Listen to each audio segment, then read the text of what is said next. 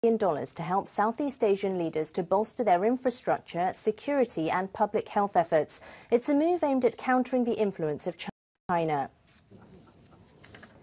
President Joe Biden made the announcement to open the two-day US-ASEAN Special Summit at the White House. It's their first meeting hosted by a US president since 2016.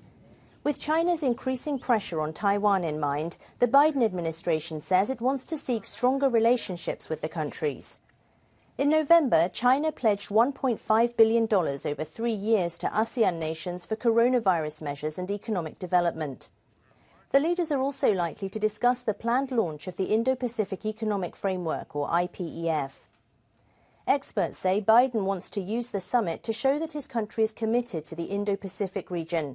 The president will also visit Japan and South Korea over the next 2 weeks.